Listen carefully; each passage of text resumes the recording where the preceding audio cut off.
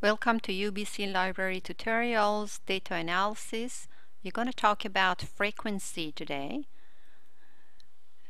Here you see the demo SAF file containing a lot of different types of variable, continuous or categorical variables. To get a frequency, you can go to Analyze Descriptive Statistics Frequencies.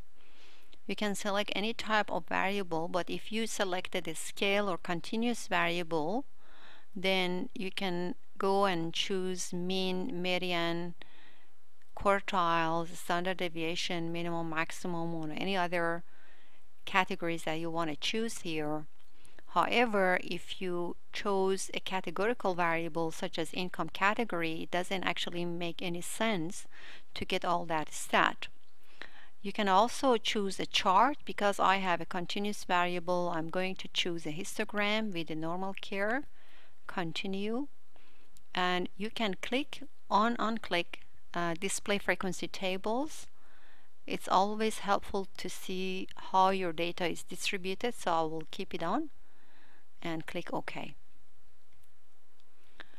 Now if I go up, you can see everything that I asked for in a table, and also the frequency, the percentage, valid percentage, and cumulative percentage.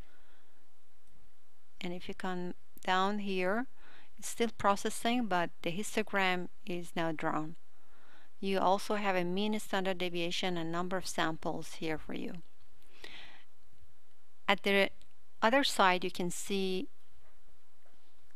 what you have done. So if you click on frequency or title or other parts of this menu, it will take you to whatever you wish to have a look at.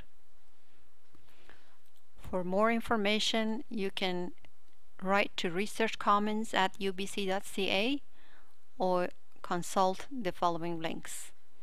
Thank you.